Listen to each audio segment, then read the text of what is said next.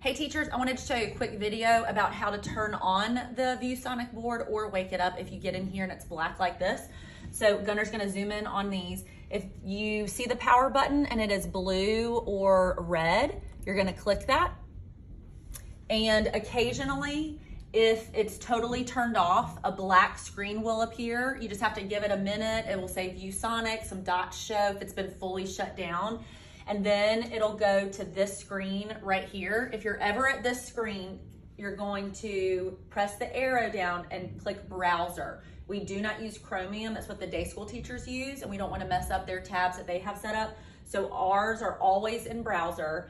And then for the whole time you're with children, we will have different tabs set up. So if your lesson plan refers to different activities that are done on the Viewsonic, it is going to be in one of these tabs up here in order. We try to put them in order. So in children's church, the younger grades might do their music and movement playlist.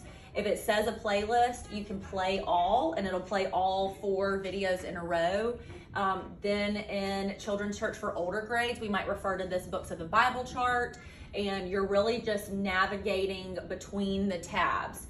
Try not to X out if you can, so they all stay up. This is another activity that some might have referenced in children's church. This is when children can come up and select a color and color in a picture that has to do with the story that they just read. Another activity that might be used in 9 o'clock children's church is a word search relating to words that they have just read in a Bible passage, so they can use their fingers to highlight the words.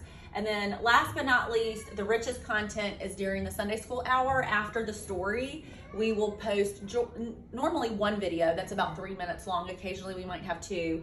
And again, it would say the date and your elementary or 4K and kindergarten. And if there's multiple, you would, regardless, you would just select play all. Volume button is down here. And that is it. Hope that's helpful. And then still reach out if you ever have problems with it. Thank you.